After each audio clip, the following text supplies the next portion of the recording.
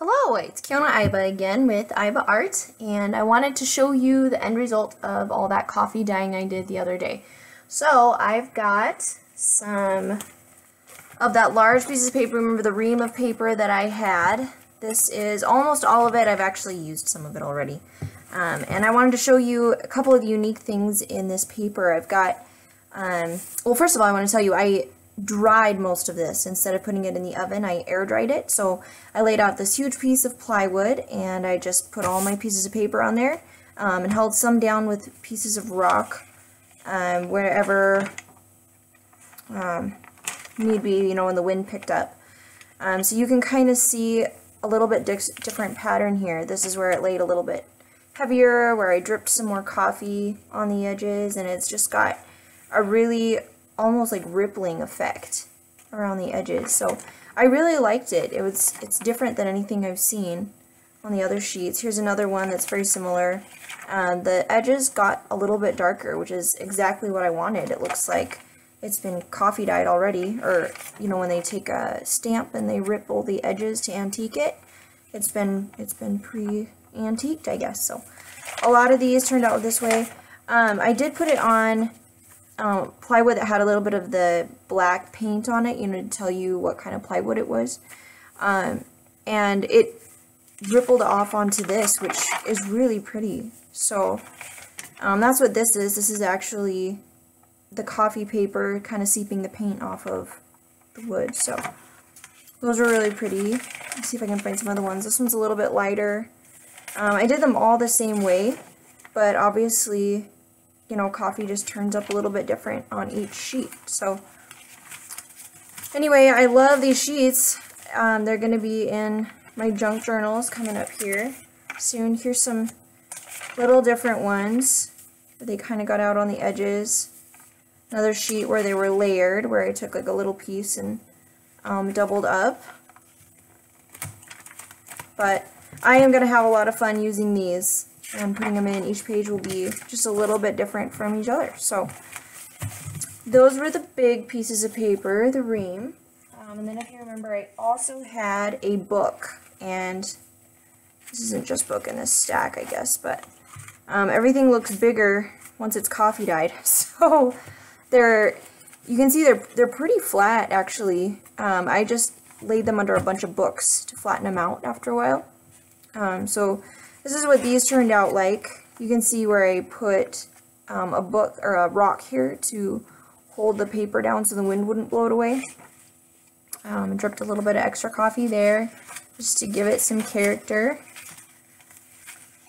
A little bit of black here. But all of these are just super unique. So my idea with this is either to make them into envelopes. So I was going to fold them into a square and then rip off this extra rectangle here.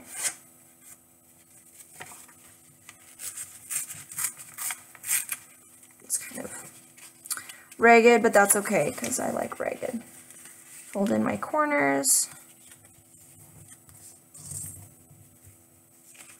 This is my bottom.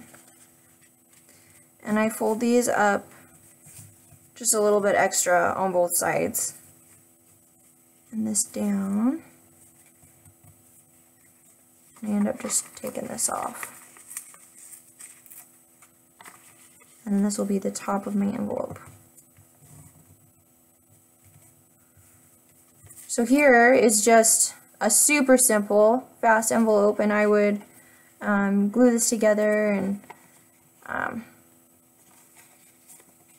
stick it in a junk journal. So these are going to be really useful. That, or another way I've used these is just folding them in half long ways, like a hot dog, and slipping them in between one of my bigger sheets of paper for my signatures. So I've got a couple signatures